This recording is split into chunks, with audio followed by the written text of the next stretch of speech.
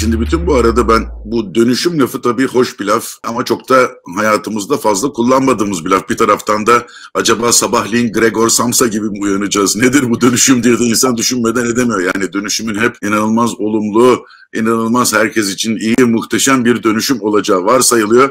İşin içinde Kafka yok ve karanlıklardan kurtulmuş Bekir de dönüşmüş olarak aramıza döndü. Geldim evet, merhaba, günaydın herkese. Hocam günaydın, uzaklardasın, iyi olduğunu umuyorum. Diyorduk ki bu dönüşüm lafı çok büyük ama bir sabah kalktığımızda hepimiz birden bir Gregor Samsa mı oluruz? Dönüşüm bu kadar pozitif bir şey mi bilmiyoruz ama yani dönüşmek mümkün mü derken çok olumlu olduğu da varsayılıyor. Dolayısıyla dönüşmek bu kadar olumlu bir şey mi? Sonucu da bunun hep bir teknolojiye bağlandı. Bana sorarsanız bana 21. yüzyılın yeni başladığını düşünüyorum. Yani 2000 yılında falan değil ama herhalde 2025'lerde falan başlayacağını, şu anda da açma sürecine girdiğimizi, nasıl ki 20. yüzyıl savaş bittikten sonra 1944'te 45'te başladığı gibi, yani gerçekten dünyanın bir başka yer haline, bir başka şeye dönüştüğü zaman, umarız bu sefer savaş olmaz çünkü iki savaş bir pandemiyle dönüştü o zaman dünya. Bu sefer nasıl dönüşecek göreceğiz. Onun için bu dönüşüm lafını herkes bir doğal süreç gibi gösteriyor. Doğal süreç değişimdir ama dönüşmek çok ağır bir laf. Bunu yapabilecek miyiz? Bunun engelleri ne? Engellerine birazdan gireriz ama bunun taşıyıcı kolonlarına, bir şeyin dönüşüm olması için neler olması lazım? Herkes bunu teknolojiye bağladı ve sanki teknolojik dönüşüm olursa belli altyapıya ve belli alet edevata, uç aletlerine sahip olduğunuz andan itibaren dönüşüleceği varsayımı var. Nedir bu dönüşüm dediğimiz şey ve neye dönüşürüz Bekir Bey? Ya bir kere şu senin söylediğin cümleye ben de katılıyorum. Bir kere yeni şimdi başlıyor aslında. Yani 90'lardan beri böyle bir yenilenme, yeni kavramı, değişme, gelişme, bir sürü moda kavram vardı ama gerçek değişim hani şimdi başlıyor diye düşünüyorum. Şimdiye kadar gördüğümüz işin fragmanlarıydı. Bir yanı bu. Neden? Çünkü dönüşmek ya da değişmek dediğimiz şeyin 3 parametresi var. 1 zihniyet, 2 kurumlar, 3 kurallar. Şimdi birinin de yaptığınız değişiklik eğer bir bütüncüllük üretmiyorsa, yani zihniyeti, kurumları ve kuralları bir arada düşünmüyorsanız, ister şirket olun, ister devlet üzerinden bakın, ister sivil toplum üzerinden bakın ya da toplum üzerinden bakın, tek başına birisi yeterli olmuyor. Çünkü karşı karşıya olduğumuz hikaye çok daha hani herhangi bir iş modelindeki minik bir değişikliği ya da teknolojideki minik bir değişikliği değil, bütün hayatı kökten değiştiren bir değişim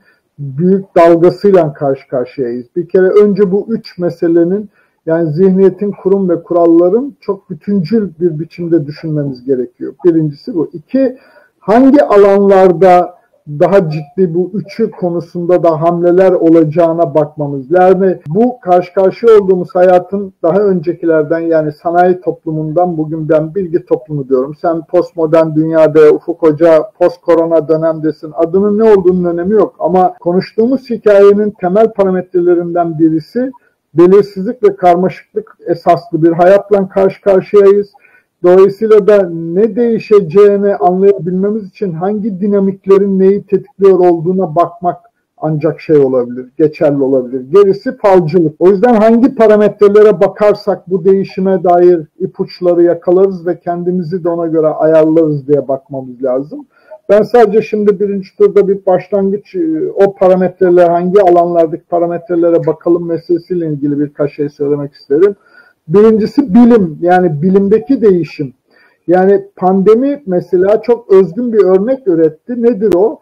Aşı gibi şimdiye kadar insanlığın bildiği böyle işte 10 yıl sürer, 14 yıl sürer dediğimiz süreçlerin, çünkü kaçınılmaz ve geçilmesi gereken süreçler vardı. Ve bir anda dünyanın işbirliğiyle böyle işte 9 ayda aşı noktasına geldik. Şimdi sadece bu modelin bile ne olduğuna bakmak, bundan sonraki iş modellerinin nasıl olması gerektiğine dair ipucu verecek. Ve benzer bilimin diğer konuları. 2, teknoloji, ama sadece teknoloji de böyle sadece yazılım, ticaret değil. Örneğin malzeme biliminde ve malzeme alanında ne değişeceğine bakmak. Üçüncüsü, aktörler olarak devlete, kadınlara, gençlere, sivil topluma ve şirketlere bakmak gerekiyor. Ve bunların her birinde neler değişecekse önümüzdeki hayatı değiştirecek temel dinamikler onlardan beslenecek. Ama ben burada kesin, sonrasında bu detaylara gireriz. Peki benzer yerden Ufuk Hocamı da soralım bir başlangıç turu olarak. Bu dönüşüm Bu iyi bir şey mi? Hep beraber dönüşecek miyiz? Neye dönüşürüz? Taşı kolonumuz ne?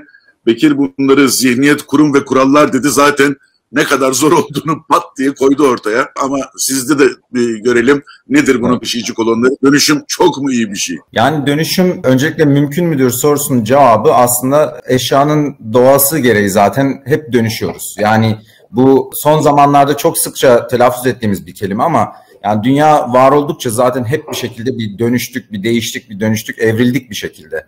Ama burada şunu da unutmamak gerekiyor. Şimdi biz bir şeyleri dönüştüreceksek büyük ihtimalle mağara insanlarına göre daha avantajlıyız. Çünkü çok daha şey biliyoruz. Geçmişe dönerek baktığımız zaman neler yaşamış, neler çalışmış bunları biliyoruz. Ancak problem şu ki önümüzdeki problemler çok daha büyük. Örneğin önümüzde bir pandemi problemi vardı. Daha önceden yaşanmamış bir şeyler. Yani sürekli bir değişim halinde, sürekli problemler de değişim halinde ve buradan aslında şunu söylemek istiyorum. Yani toplumlar şu building on the shoulder of the giants şeklinde daha önceden bulunmuş şeylerin üzerine inşa ederler değişimi ve dönüşümü. İşte buradaki sorun daha önceden bulunmuş şeyleri bir sonraki nesile ne kadar aktarabiliyoruz? Burada da işte tabii ki de eğitim devreye giriyor. Yani eğitimin önemini hep eğitimden konuşuyoruz ama yani eğitimin önemi aslında nereye baksak karşımıza vuruyor yaptığımız araştırmalarda. Örneğin yakın zamanda Daran Acemoğlu'yla ve Murat Alpçelik'le yaptığımız bir araştırma vardı. Geçen hafta yayınlandı. Amerika'daki şirketlere baktığımız zaman en yaratıcı, en inovatif, en dönüşen şirketler genelde yöneticileri genç olan firmalar. Neden peki onlar daha fazla dönüşebiliyorlar? Baktığımız zaman en radikal inovasyonlar onlardan geliyor. En yeni business modelleri onlardan geliyor. Genelde o genç yöneticiler de genç insanlarla çalışıyorlar. Örneğin genç mucitlerle, genç mühendislerle çalışıyorlar verilere baktığımız zaman. Genç olmanın getirdiği iki temel şey var aslında değişim ve dönüşümle ilgili olarak. Bir, fazla bagajları yok. Yani bir yere fixated olmuş durumda değiller. Böyle dead end'lere takılmış durumda değiller. Daha fazla kutunun dışında düşünebiliyorlar. Ama buradaki problem acaba bu kutunun dışında düşünen insanlara ne kadar toplumda söz hakkı veriyoruz? Yani genelde geleneksel toplumlarda da hatta baktığımız zaman genelde doğu toplumlarında işte daha böyle büyük insanlara, yaşlı insanlara daha fazla söz hakkı verip gençlerin genelde önünün çok açılmadığını gözlemleyebiliyoruz. Bunu patent verilerine baktığımızda görüyoruz örneğin. Genelde işte mucitlerin yaşlarına falan baktığımız zaman doğu ve batı arasında ya da yaptıkları teknolojiler, nerelerde yeni teknolojileri arıyorlar? Çünkü biz patent verilerine baktığımız zaman örneğin hangi teknolojik alanlarda yeni inovasyonlar yapmaya çalışıyorlar onları görebiliyoruz ve sistematik olarak baktığımız zaman genelde daha yaratıcı böyle breakthrough şeylerin daha individual oriented yani daha birey oriented toplumlardan geldiğini görüyoruz. Bunun haricinde şunu da söylemek istiyorum eğitimin önemiyle ilgili olarak. Şimdi biz bir firmaya baktığımız zaman verilerde bir firmaya baktığımız zaman bir inovasyon geldiği zaman bir şirkete, bir firmaya, şimdi o firma rakiplerine göre bir kazanç sağlıyor diyoruz ve o firma dönüşecek, değişecek diyoruz. Ama aslında verilere dikkatli baktığımız zaman o firmanın içerisinde de kişiler arasında farklı farklı dönüşümler olduğunu gözlemliyoruz. Örneğin yaşlı çalışanlarla genç çalışanlar arasında inanılmaz farklı gelir artışı oluyor. Benim firmamda bu yıl yeni bir inovasyon olursa ya genç yöneticilerin ya da genç çalışanların maaşlarında artış olurken daha çok yaşlı insanların maaşlarında düşüş oluyor. Hatta işten çıkarılıyorlar. Şimdi yaşlı olmanın ne problemi var diye sorduğunuz zaman aslında yaşlılık demek tecrübe demek aslında bir taraftan da biyolojik yaş olarak düşünürsek. Ama yaşlanan insanlar da diploma da yaşlanıyor. Şimdi biz verilerde diploma yaşıyla biyolojik yaşı birbirinden ayırdığımız zaman görüyoruz ki biz bu negatif etki tamamen diploma yaşından geliyor. Yani siz diploma yaşını hesaba katarsanız biyolojik yaş firmaların dönüşümü için, gelişimi için pozitif etki yaratıyor. Bu iki örnekten de söylemeye çalıştığım şey şu. Eğitim önemli, eğitim şart. Bir taraftan da genç olmanın getirdiği daha çok teknoloji sınırına, bu gelişme sınırına daha yakın olmak şart. Toplumu sürekli eğitip sınırda tutmamız gerekiyor. Bir taraftan da gençlerin önünde açmamız gerekiyor ki dönüşümü daha rahat tartışabilelim diye düşünüyorum. Harikasınız ama benim bayıldığım bir laf var. Gençler, gençler G-E-N-Ş-Ş-J ile yazılıyor. Ve şimdi kiminle hangi şirketle toplantı yaparsam yapayım gençler diye başlayan gerçekten böyle bir tirat şeklinde ve onlar hakkında çok sağlam ön yargılarla ve onları gerçekten ötekileştirerek yapılan çok üst düzey konuşmalarla karşı karşıyayız. Ve bu gençler diye körün fili tarif ettiği gibi neresinden tutarsa onu tarif ettiği, en fazla da kendi evinde yaşayan çocuğun bütün gençleri tarif ettiğini düşünen insanlar var. Hele bir de daha fecisi, ki buradan bir kere daha tekrar etmekte sorun görmüyorum. Sadece doğduğu yıllar doğrultusuyla aynı şekilde davranacağını varsayan X, Y, Z vesaire yumuşak Y kuşaklarından konuşma sığ görüşlülüğü var üstelik. Çünkü sanki gerçekten bu dünyanın her yerinde aynı dönemlerdeki 3-5-10 yıllık dönemlerde doğmuş insanların aynı şekilde davranacağı sığlığından da hareket edip bir de onlara gençler dediğiniz zaman iş değişiyor. Ayrıca bu gençlerin kim olduğu da çok belli değil. Türkiye'de mesela benim öğrencilerim ortalama 29-30 yaşındadır. Gençliğimde diye konuşur. Çünkü bizde 24 yaşında gençlik biter artık. Ondan sonra yaşlanırsın. Halbuki işte dünyada genelde, Avrupa'da işte 40'lar 41'lerdedir ortalama. Japonya'da 43-44'lere çıktı. Kimin genç olduğunu tanımı da belli değil. Öte yandan da bir eğitim meselesinde de gerçekten insanlar 25 yaşında çıkıp ondan sonraki 30 sene 35 sene o eğitimle idare etmesini düşünüyorlar. Halbuki akademiye buna hiç hazır değil. Nerede bunu yapacaksınız? Aradaki eğitim kurumları kurs seviyesinde, hani şirketler buna gerçekten kaynak ayırıyorlar, bir şey yapıyorlar ama o aradaki eğitimin kim tarafından nasıl verileceği ve sürekli dönüşümü takip eden kim olacak? Dolayısıyla pek çok yerde dönüşüm niyetiyle kurtçuktan krizalite dönüşülüyor ama kelebek olmakta zorlanılıyor. Madem ki bu zihniyet, kurumlar, kurallar dedin, engeller nerede? Klişeler doğru mu? Burada bir eşitsizlik olur mu, ki bunu Ufuk Hoca'ya da soracağım. Çünkü dönüşmekle beraber aslında eşitsizlik de tetiklenir mi? Evet, şimdi engeller kısmını da ihmal etmemek lazım. Hep böyle bir destansı biçimde her şey değişecek. Bir kere otomatik böyle bir değişim söz konusu değil. Ben şöyle bir metafor kullanıyorum. Yani hep şöyle bir anlatı ve arayış var. Tüm yönetici kadroların büyük kısmında falan. Adeta herkes böyle balkondan hayata bakıyor. İşte birileri de bir araştırmacı da ya da bir bilim insanı da ya da bizim gibi her konuda cak cak öten birisi gelecek. Ya hayatta şunlar değişti, siz de buna göre pozisyon alın diyecek ve insanlar da ya da diyelim işte bizi dinleyen şirket yöneticileri de balkondan aşağıya inip ona göre davranmaya çalışacak. Halbuki değişim böyle bir şey değil. Yani örneğin beyaz eşya dünyasında ya da mutfakta ya da evdeki yeme içme kültüründe neler değişecekse örneğin bu platformun önemli destekçilerinden birisi olarak Vestel'in bu konuda neler yaptığı önemli. Yani yoksa Vestel hayatta da kendi dışında bir değişikliği kavrayıp ona göre davranarak diye kendini pasif bir konumda tutamaz. Bir kere önce böyle bir zihni hata yapıyoruz. Yani herkes kendini oyunun dışına alıp ne değişiyor bakayım ve ona ayak uydurayım gibi sanıyor meseleyi. Halbuki her birimizin ve her bir kurumun, her bir aktörün yapacakları bu değişimin yönünü belirleyecek. Birinci şey o. İki, ne engeller var? Bir kere bizim iş yapma modelimiz, yani zihni sorunlara değinmek isterim. Kurumsal sorunlardan öte, kurumlar ve kurallar sonuç olarak sanayi toplumunun üretim biçimine, yaşam biçimine göre kurgulandığı için orada mesele yok. Asıl hangi zihni dönüşümler oluyor ve nerede engeller oluşacağına bakmak lazım. Birincisi hiyerarşi. Yani bizim iş yapma biçimimiz ya da düşünme biçimimiz bir hiyerarşik süreç tanımlıyor. Yani hangi karar kavşaklarında ne tür kararlar alınacak ve o kararlarda kimler yetkili olacak gibi bir tanımlı süreç. Halbuki eğer bugün karşı karşıya olduğumuz hayat belirsizlik ve karmaşıklık esaslı ise hiyerarşi ve her kavşakta olasılıkların hep dikkate alınmış kavşaklardaki rol tanımlarının çalışmadığı bir süreçle karşı karşıya olduğumuzu anlamamız lazım. Halbuki bizim o eski hiyerarşik yapılanmalarımız, çok böyle şık isimler taşıyan bir sürü kutunun olduğu hiyerarşi şemalı, organizasyon şemalarımız bugünkü hıza engel birincisi. İkincisi yine bir zihni sorunumuz var. Bütün bu süreçleri biz bir belirlilik üzerinden tanımlıyoruz. Yani işte bilardo oyunundaki gibi topa şöyle vuracağım, o top gidecek, öbür topa böyle vuracak ve bir hesap ve bir belirlilik arıyor zihnimiz. Ve bunun türevi nedir? Efendim hem her şeyi bir neden-sonuç ilişkisi içinde aramak, bir deterministik yaklaşımımız var. Yani şirket şöyle bir promosyon kampanyası yapacak, satış böyle etkilenecek. Ya da devlet şöyle bir teşvik yasasında işte Ar-Ge çalışmalarını vergiden muaf tutacak ve sanki ülke 3 senede Ar-Ge'de patlayacak. Bu neden sonuç ilişkilerinin bu kadar böyle birebir ve doğrusal çalışmadığı bir zaman dilimindeyiz.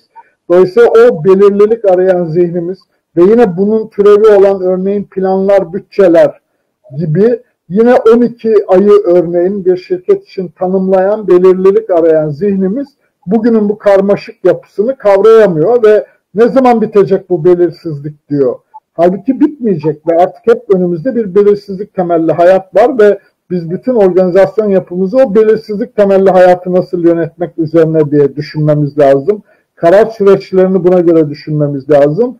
Plan ve bütçeler yerine senaryolarla oyun oynamayı, iş yapmayı düşünmemiz lazım. Bir tarafı bu.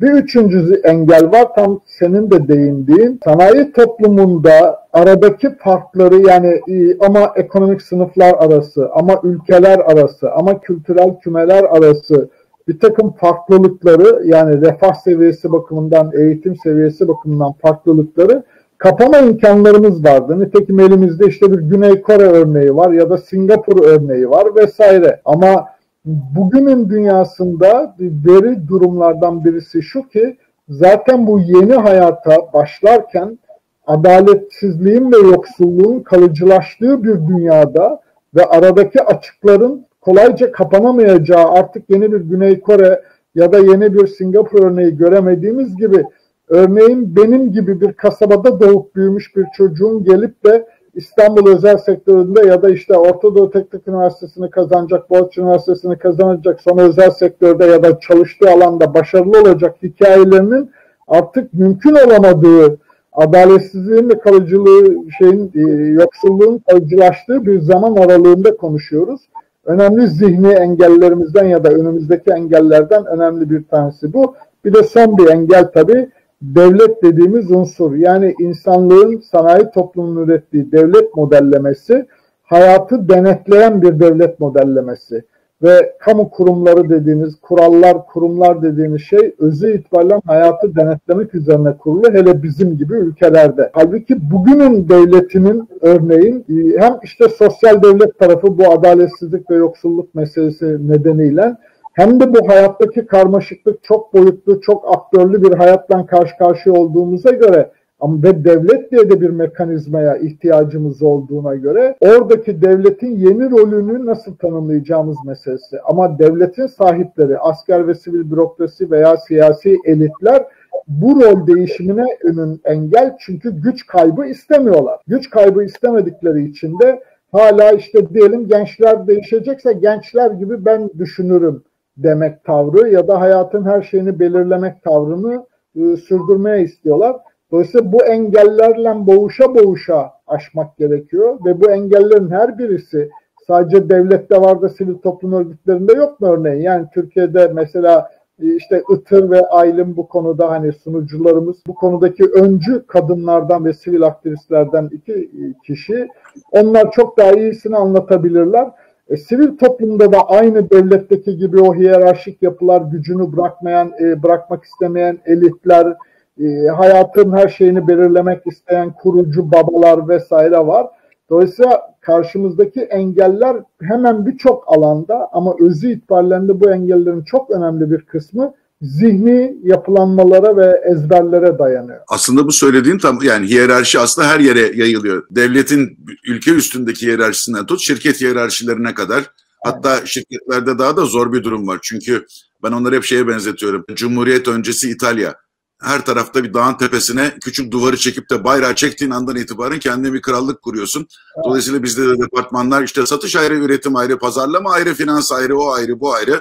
Hatta ne işe yaradığı artık imkansızlaşan satın alma ayrı. Çünkü bu kadar şeyden bahsediyorsak, işte bilginin bu kadar hesaplanabilir olduğundan falan, ama bütün bunların sonunda insan kaynakları da böyle kutular, onun altından çizgiler, oralara kutular, aralarında çizgiler, çift oklu, tek oklu çizgiler ve nokta noktalı çizgiler ve bunların karar mekanizmalarını koyduğu andan itibaren iş gidiyor. Bir tarafta hep hızdan bahsediyoruz, akışkanlıktan bahsediyoruz, öbür tarafta sürekli bir sürtünme var. Ve asıl sürtünmenin, aslına bakarsan şu anda kontrolde olanlarla işin gereğinin, hız gereğinin arasında olan bir şey. Yani şirketlerde belli yaş ve belli tecrübe üstü ama yeni dönüşümü fazla kabul edemeyenler, gücünü bundan dolayı bırakmak istemeyenler, ülkelerde yönetimler veya işte askeri sivil bürokrasi, yani kimse elinde tutabildiği, bir türlü aldığı gücü bırakmak istemiyor. Kendisini yeniye uyarlamak için gereken eforu da sarf etmek istemiyor. Onun için de uzunca bir süre sürtünmeli ve sürtüşmeli bir dönem olacağı da ortalarda ama sonunda akışkanlık yapılmadığı takdirde tıkanıklık olacak. Bunun çaresi yok. Yani ya tıkanıklık ya alışkanlık ama bu şekilde gitme şansı olduğunu düşünmüyorum. Siz ne dersiniz Ufuk Hocam? Bu güç meselesi ne olur? Eşitsizlik ne olur? Dönüştüğümüz zaman bu aradaki parça gerçekten kocaman ve araya köprü kurulmayacak kadar açılır mı? Şimdi dönüşümü merkezi bir yerden sağlayabilmek, merkezi bir otoriteden sağlayabilmek çok kolay değil.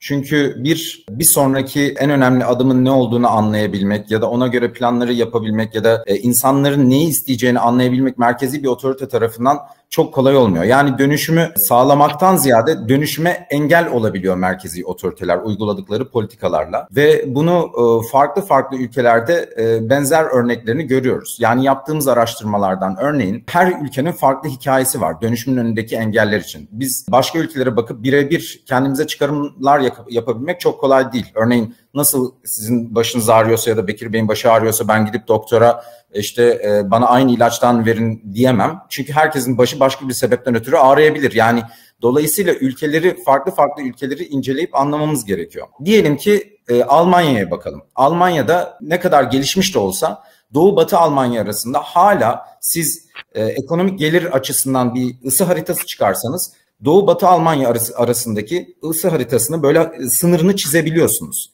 Yani hala 30 yıl geçmesine rağmen duvarın yıkılmasından beri Doğu Batı birbirine gelememiş, bir araya gelememiş. Tamam ortalama gelir yukarıda ama işte orada farklı sıkıntılar olmuş.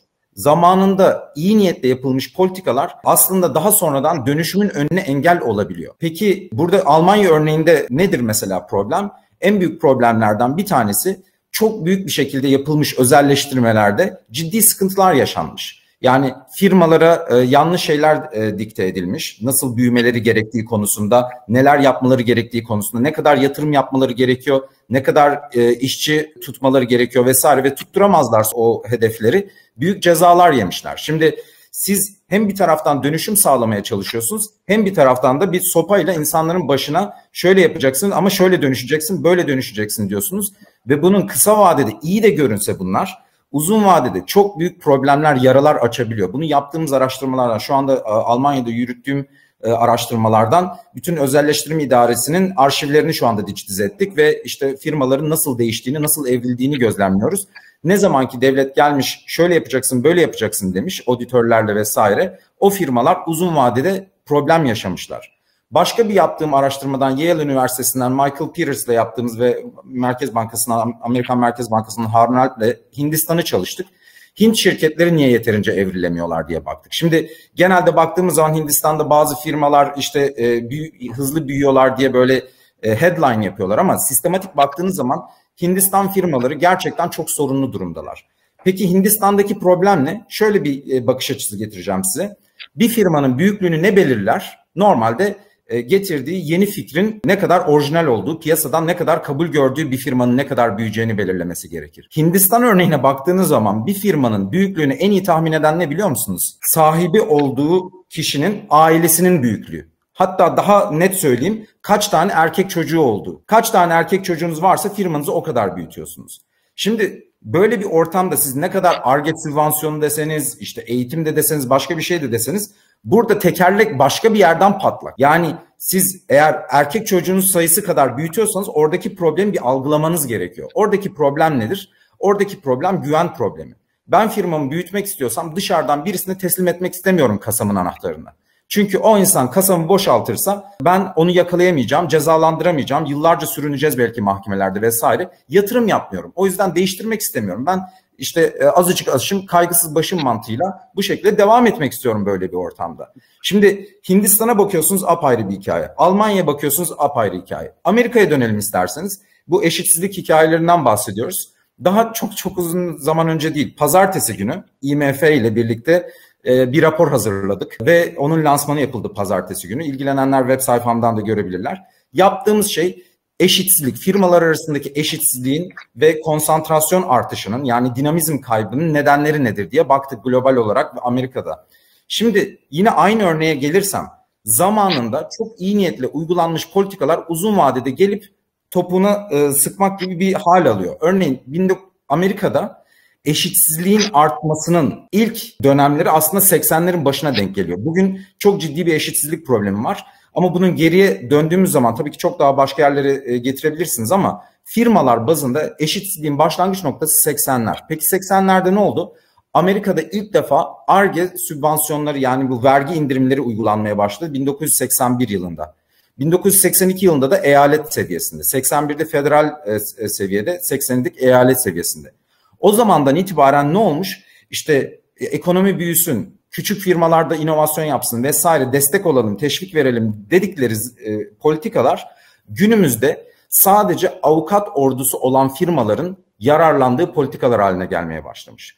Ve verilere baktığımız zaman bütün bu uygulanan vergi indirimleri ya da Ar-Ge sübvansiyonları vesaire sadece büyük firmalar tarafından kullanılan bir hale dönüşmüş durumda. Ve siz zaten yeterince büyüklüğe ulaşmış ve sizin daha küçükleri topa sokmaya çalışırken sadece büyüklerin daha büyüdüğü bir ortam yaratmışsınız. Ya da işte M&A'lerin önünü açarak vesaire. Bu konsantrasyondaki artış ve rekabetteki düşüş zaten dönüşümün önüne engel olmaya başlamış. Ve işte bunları raporumuzda göstermeye çalıştık. Burada söylemeye çalıştığım şey, zamanında uygulanan politikalar artık işe yaramıyor olabilir. Yani sadece firmalar dönüşmesi gerekmiyor. Sadece insanlar dönüşmesi gerekmiyor. Politikalarda, kurumlar da dönüşmesi gerekiyor. Vakti zamanında çok iyi işlemiş şeyler artık işlemiyor olabilir. Bu eğitim için de geçerli, bu finansal kurumlar için de geçerli. Vakti zamanında banka borcu vermek işe yarıyor olabilir. Bugünse daha risk seven venture capitalistlerin sağladıkları kaynaklar artık işe yarıyor. Yani riske daha o konularda niş sahibi olan finansörlerin topa girmesi gerekiyor. Dediğim gibi farklı dönemlerde farklı kurumlara da ihtiyacı var. Kurumların da evrilmesi gerekiyor. Çok teşekkürler. Bekir, hemen sana döneyim. Bütün bunlar içinde var olan sistem bu kadar zor ise bunları bir tabula rasa yapıp, yani masanın üstünü sıfırlayıp ondan sonra işe yararları tekrar koyarak mı devam etmeliyiz? 2, şirketleri konuştuk. Ufuk hocam ülkeleri, devletleri, şirketleri hepsini birden söyledi. Ya birey ne olacak? Birey bu dönüşüm içinde bu filler tepişirken ne olacak? Ya da her tarafta bağırınıyoruz. Birey çok değerleniyor. Bundan sonra bireye dönülecek. Bireyin hakları, insanlar birey olduğunu farkına varsın. Böyle topluluklar değil, kitlesel öldü, nişler ölüyor. Bireye doğru gideceğiz. Teknoloji bireyi önde koyabilecek, önde tutabilecek her şeye sahip diyoruz. Ama birey kimsenin de pek umrunda mı? Değil. Çok da umrunda değil. Yani tabii insanı konuşuyoruz her şeyden önce. Birey derken batılı anlamda ya da rasyonel aklın gerektirdiği o bireyselleşmeyi kastetmiyorum. Birey dediğimiz ya da insanlar aidiyetleri var, korkuları var, umutları var, beklentileri var. Aileden başlayarak bir dizi kimlikleri var ve aidiyetleri var vesaire. Dolayısıyla ilişki içindeki insanı konuşuyoruz. O yüzden her bir bireyi dönüştürmek değil, ilişkilerin yani Levent'le Ufuk'un ya da Bekir'le Levent'in ilişkisini nasıl değiştirirsek ikisi de üretken olur ya da toplam üretkenliği ya da huzuru, mutluluğu üretiriz diye bakmak lazım.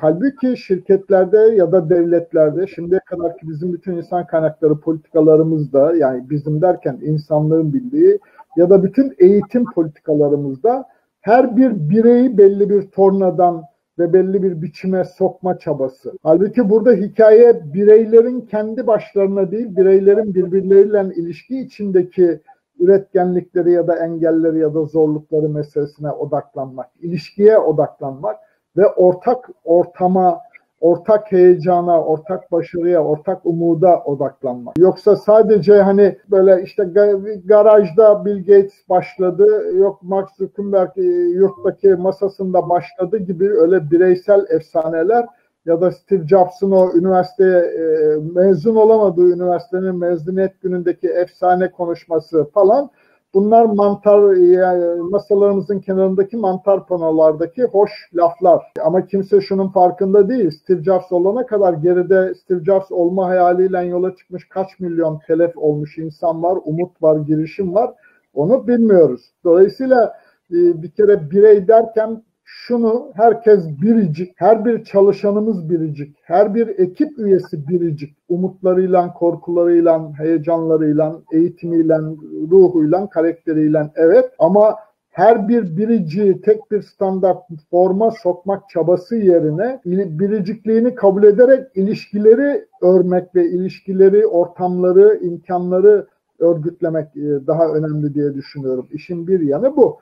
İkincisi, dönüşüm veya değişim dediğimiz şey öyle ya hani işte böyle yurt dışından gelmiş, yani tabii Ufuk Hoca'yı, beni, seni takmazlar. Bizim Türkiye'deki şirketlerimiz illa böyle George'ları, Fred'leri beğenirler. Öyle bir guru geliyor, efendim artık işte şirketlerde on purpose önemli diyor. Ya da insan kaynaklarında Z kuşağı var diyor ve bizimkiler de hep beraber yarın sabah değişelim. Değişim denen şey böyle bir şey değil. Değişmek ya da dönüşmek bir süreç. Yani önce bir vizyonunuz, vaadiniz, hayaliniz olacak ve o hayale doğru bütün bu yapıyı ya da yönettiğiniz yapıyı ya da kendi aile hayatınızı, bireysel hayatınızı nasıl dönüştürmek istediğinizi, hani sigarayı bıraktım ya da başladım gibi bir anlık kararlar değil bu mesele. Gerçekten bu süreci yönetmek gerekiyor. Ama bu süreci yönetirken benim ısrarla bütün yöneticilere önerim şu: bu süreci yönetirken ekibin ya da her bir dahil olan paydaşın, bu çalışan olabilir, tedarikçi olabilir, bayi olabilir, iş ortağın olabilir, aile üyelerin olabilir, ama her bir paydaşın bu sürece maksimum gayretle ve arzuyla katılması ancak başarı üretir. Onun da bir tek yolu var.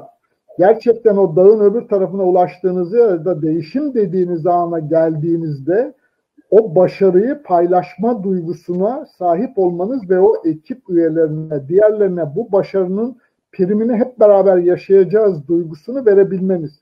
Eğer insanlar kendilerini bu süreçlere ve değişime kendi kimlikleri ve arzuları ve kendi hayalleriyle ya da kendilerini gerçekleştirme hayalleriyle dahil olamıyorlarsa, o zaman o değişime veya dönüşüm sürecine kabul edilebilir minimum tavırla ve emekle ve gayretle katılıyorlar. Burada bunu ister toplumsal dönüşüm için böyle bakalım, ister şirketlerdeki dönüşüm için bakalım, ister aile dokumuzdaki dönüşüm diye bakalım. Her bir bireyin bu dönüşüm sürecine katılmasının yolu, sonuçtaki o vaat veya vizyon dediğimiz, ütopya dediğimiz, hikaye dediğimiz her ne halt ise o hayali paylaşmak ve o hayalin getirisinin keyfini hepimize dair olacağına inandırmak. Dolayısıyla hani değişiyoruz arkadaşlar, bir danışman şirket bulalım, o da süreci yönetsin, verelim $500.000. Peki hani bir zamanlar şununla bitireyim.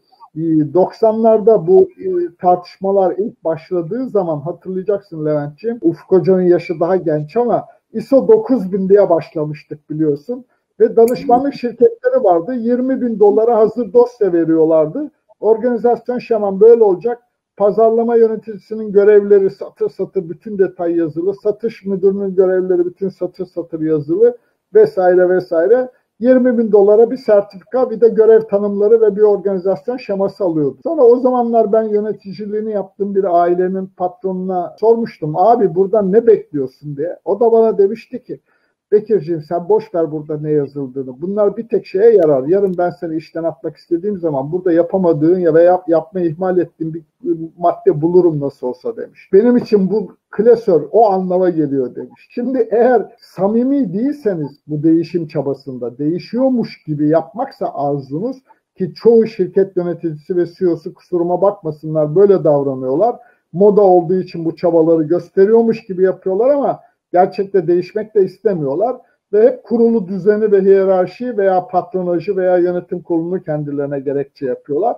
Onun için herkesin önce kendinin samimiyetle kendi varoluşunun da bu dönüşümden geçtiğini ve de ayrıca bunun bir sorumluluk olduğunu, hem bu topraklar için hem bu yer küre için hem insanlık için bunun bir sorumluluk da olduğunu yeniden düşünmemizden başlıyor iş diye düşünüyorum. Bekir'cim çağırırsın ajansı, yaz bakayım bana bir purpose dersin. Ondan sonra ona bir purpose yazılır. Sonra da dersin ki bütün yetenekli öğrenciler önce purpose'a bakıyor, öyle iş yeri seçiyor falan gibi klişelerin arasında dans ede Amerikan kaşığıyla Türk çorbası içerekten purpose öyle geçirirsin. Hemen şuna bir korsam bir fazla cümle kurayım. Biz 2 yıl önce bir holdingde bir dönemde biliyorsun şirketlerde şirketlerin misyonunu yazmak, vizyonunu yazmak ve değerlerini yazmak diye bir mesele vardı. Değerleri Yenileyelim diye bir şirket bizi davet etti ve bu sürece işte araştırmalarla katkıda bulunun diye. Grubun genel müdürleri ve veliahtları dahil değiştirelim, yenileyelim dedikleri eski değer setini, ki 6 madde, tam sayabilen bir tek kişi yoktu. Ama değerleri vardı. Şimdi de değerleri yenileyelim süreci başlamıştı. Ama değiştirelim dedikleri eski değerleri bile sayabilen 40 genel müdürden, CEO'dan ve veliahttan bir kişi bile altısını da sayamıyor. Şimdi dolayısıyla hani yapmış olmak için yapmamak gerekiyor meseleyi. Zaten başında bir purpose'ın yoksa sonra birilerinin danışman, ajans şubunun getireceği pör ve pısın ne kadar pıs ve ne kadar pör olduğunu kimsenin bildiğini düşünmüyorum. Evet, aynen öyle.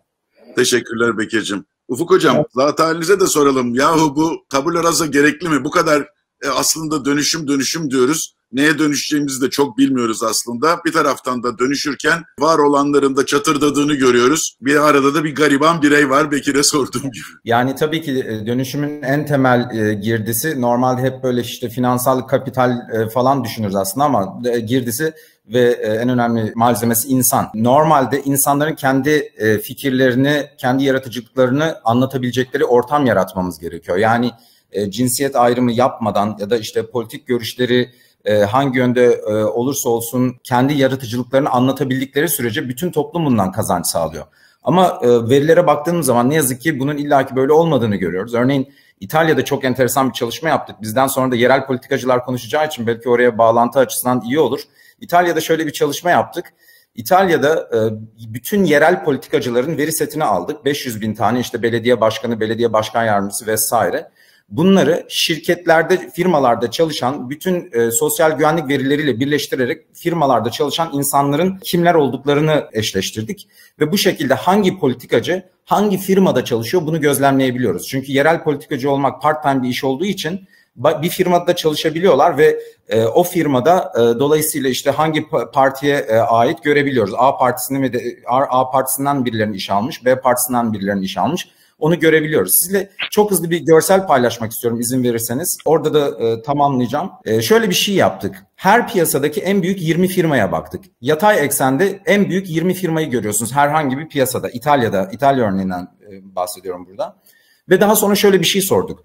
Firmalar piyasada birinci firma oldukça, yani piyasayı domine etmeye başladıkça, burada 1 demek piyasa lideri demek, 5 demek piyasadaki en büyük 5. şirket demek, 20 de piyasadaki en büyük 20. şirket demek. Yani sağa gittikçe firmalar küçülüyor. Şimdi sola gittikçe de firmalar büyüyor. Bir firma büyüdükçe acaba daha fazla politikacı mı işe alıyor diye sorduk. Cevabımız evet çıktı. Yani ne kadar firma birinci olursa bir piyasada daha çok politikacı işe almaya başlıyor. Peki belki bu dönüşümün önünü açıyordur dedik. Yani hem dönüşmek istiyor bir taraftan hem de o yüzden politik sisteme bağlanmaya çalışıyor. Ne kadar patent üretiyorlar? Bir de onu sorduk. Yani firmalar büyüdükçe acaba daha fazla da patent mi üretiyorlar politikacı aldıkça işe diye. Patent sayısı aşağı gidiyor. Yani firmada kişi başına düşen patent sayısı aşağı giderken politikacı sayısı yukarıya gitmeye başlıyor. Yani buradan da görüyorsunuz ki aslında firmalar da bir taraftan büyüdükçe onlar da işte dönüşümün önüne geçmeye çalışıyor. Yani bu yaratıcı yıkımın önüne geçmeye çalışıyorlar. Bu da işte politik sisteme bağlanarak ve büyük ihtimalle tabii ki işte piyasaya girecek firmaları kontrol edebilmek ya da işte kimlere lisans çıkacak vesaire, bunları kontrol edebilmek için politik sisteme bağlanmaya çalışıyorlar. Buradan da son olarak göstermek istediğim, şimdi maaşlarına ne oluyor peki politikacıların diye sorduk. Şimdi bu grafikte bir politikacı daha seçimden önce, bir politikacı olmadan önce bir firmada normal işçi olarak çalışırkenki maaşı. Gördüğünüz gibi burada dümdüz bir eğri görüyorsunuz. Çünkü maaşında bir değişiklik yok. Bir seçimden 10 yıl önceden başlayarak seçime kadar maaşında bir artış yok. Bu şu anda bu seçimden önceki 10 yıl içerisinde bu normal bir işçi olarak çalışıyor. Bu politikacı dediğimiz politikacı olacak kişi normal işçi olarak çalışıyor. 0 yılında seçim oluyor ve politikacı oluyor. Politikacı olduktan sonra maaşına ne oluyor bu insanın? Bir anda yukarıya gitmeye başlıyor. Şimdi ben daha fazla bir şey söylemeyeyim, isterseniz burada keseyim. Yani dediğim gibi bir insanın politik görüşünün ya da bir firmanın politik görüşünün önemli olmaması gerekiyor dönüşümü sağlayabilmemiz için. Ama dediğim gibi verilere baktığımız zaman hangi ülkeye bakarsanız bakın, cinsiyet de önemli oluyor, din de önemli oluyor, politik görüş de önemli oluyor. Umarım bunların olmadığı bir dünyaya evriliriz. Çok çok teşekkürler. Hakikaten dönüşüm mümkün mü? Valla mümkün olduğu düşünülebilir ama dönüşecek olan şey ne teknolojidir ne bir şey. Önce zihniyetlerin değişmesi gerektiğini çıkartıyorum üçümüzün de konuşmasından. Önce kafaların değişmesi gerekiyor. Önce hiyerarşilerden bugüne kadar kazanılmış hakları müktesep hak zannedip de kendine konfor alanları yaratıp o konfor alanlarından taviz vermemek gerekiyor. Hatta penguenlerin denize girmesi gibi malum. Penguenler kenarda toplanırlar, birbirlerini iterler, 2 tanesi atlar. Ondan sonra onların başına bir şey gelmezse gerisi atlarlar. Şu dönüşüm olsun biz de ona göre uyarız diye kenarda bekleyen bir zihniyet var şu anda. İşte arada da 3-5 heyecanlı insan dönüşüm diye zıplayıp duruyor. Onun için gerçekten de krizalitin kozası içinde çürüyüp kalma tehlikesinin olduğu bir dönüşüm ara noktasındayız. Ve sizlerden anladığım çok şeyde bundan sonrasının çapraz yapıların olacağı, farklı kültürden, disiplinden insanların bir arada çalışacağı, gördük ki bu mekan bağımsız, zaman bağımsız çalışmalarla beraber hiyerarşinin de çok da fazla işe yaramadığı, dolayısıyla hiyerarşinin yarattığı sürtünme ortadan kalktığında hayatın daha güzel dönüşüme doğru aktığını ve paylaşmanın daha keyifli olacağını umut ediyoruz deyip pozitif bitirelim. Çok çok teşekkürler Ufuk Akçiğit, çok teşekkürler Bekir Ağırdır. Yine karanlık bir yerde üçümüz beraber konuşmak üzere. Çok teşekkürler, sağ olun.